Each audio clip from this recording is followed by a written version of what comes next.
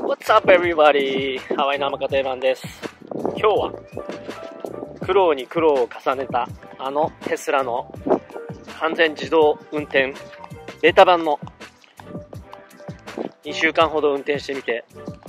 感動した素晴らしい点を5つご紹介したいと思います。それでは早速レッツ見てみましょう。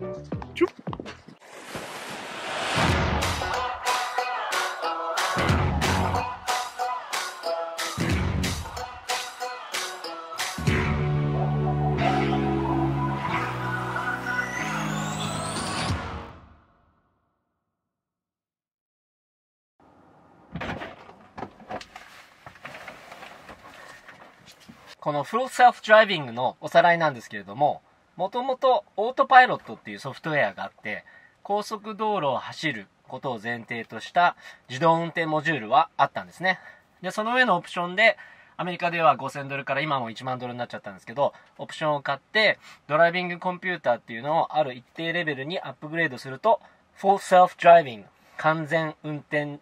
モジュールというのが、ベータ版として一般のドライバーにも今配布されています。基本的にソフトウェアなんで、日々更新されておりまして、時々アップデートとしてインストールできるようなバージョンが降りてくると。で、このソフトウェアを制御、しているのが、道路状況とかを把握しなきゃいけないんですけど、このテスラには8つカメラがあるそうです。そのカメラの位置を見てみたいと思います。まずここにこれ1、そしてこのレアビューミラーの上のところに見にくいですけど3つあります。3、4、5、6、それこれ7、そして8つ。あとはウルトラサウンドかな、センサーがたくさんついていて360度方向の視野を確保しているというわけでございます。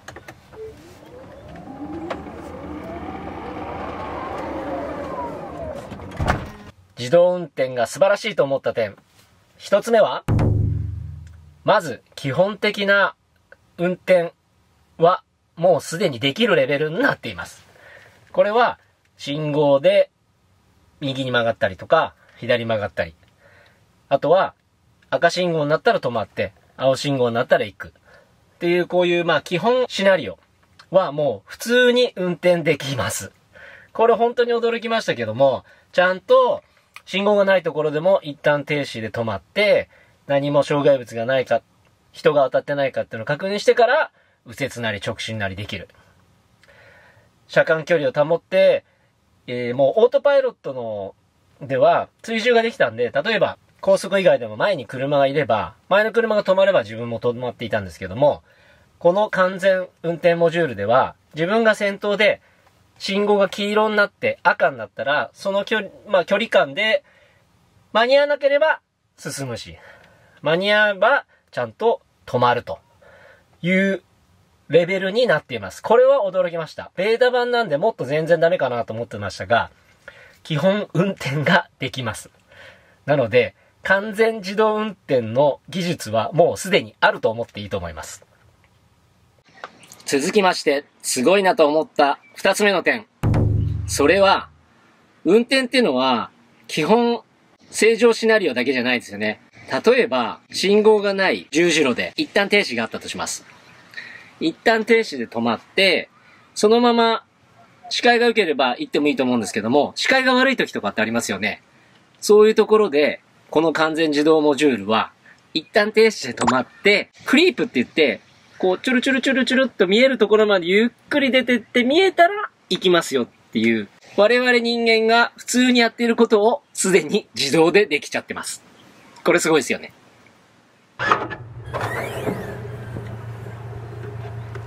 テスラがすごいなと思った点。3つ目は、例えばプログラミング的にはレーンがあって、そのセンターラインと道の端っこの中央を取るように、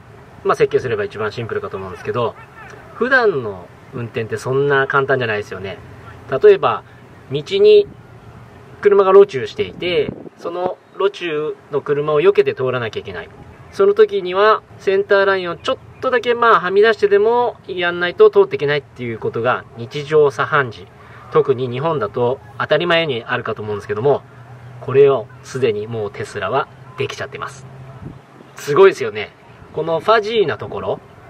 もうすでにできちゃってるっていうのが完成度高いなって思っています。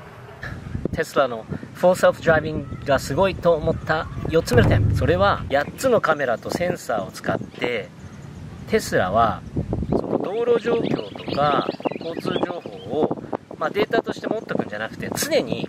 そのカメラやセンサーで随時その情報を収集して瞬間的に判断している。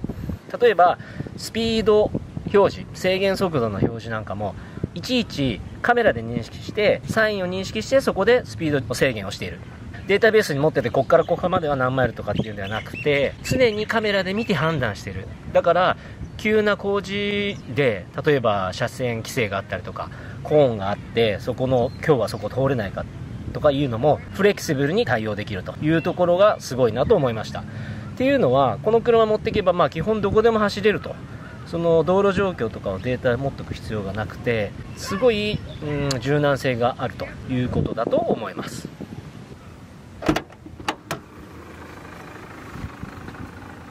そして何よりも一番すごいと思った5つ目の点は、このデータ版をテスラは一般ドライバーに配って、そのデータを吸い上げて自分のところのソフトウェアを更新している。いわばテスラコミュニティがみんなでこのソフトウェアを作り上げてるっていう、ちょっとこう未来を作るのに自分が加わってる感、これがすごいなって思います。テスラの今そのセルフドライビングのモニターに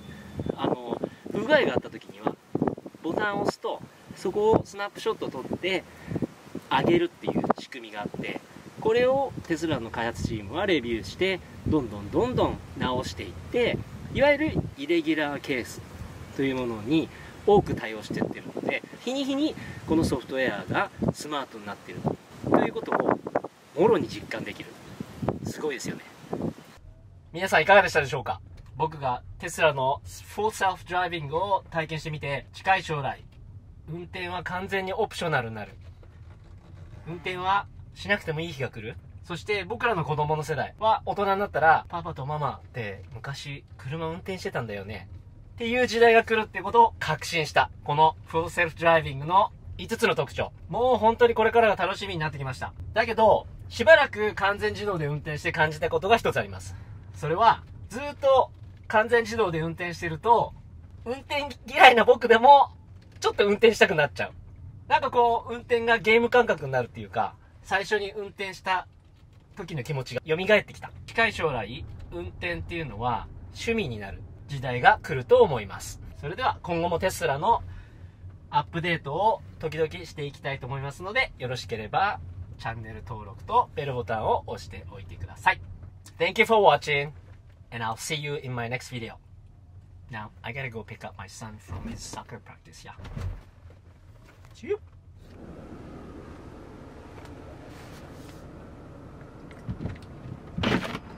水ある。What's up? ちょっとしかなくて。